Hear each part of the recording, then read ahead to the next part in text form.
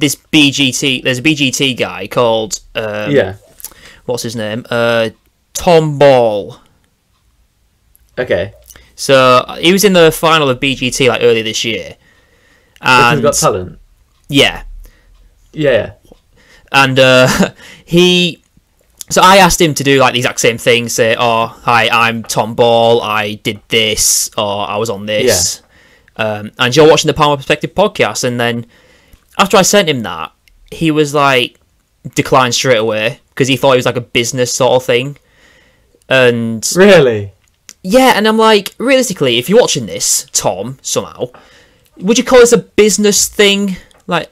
No. Tony Chimel as well, mate. You did the exact same fucking thing. He thought that I was like plugging my podcast. I was like, no, I'm just doing an intro. Like, dear. If you're watching this, Tony, I hope you understand what this whole thing is now. But that's a compliment, isn't it? It's a business. Well, it's for you. Well, it's shit though. I mean, it's not. Yeah, fair enough. It's not like shit, but it's like you wouldn't call it a business. You know, like.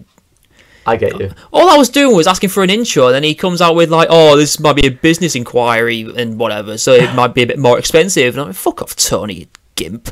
I didn't actually say that, but yeah, I know you didn't. So I nearly somewhat had beef with a celebrity or two, in fact. So, is that going to be a clickbait for this video, Max? Yeah, I'm doing a clip of this, so happy days. Get the views jacked in.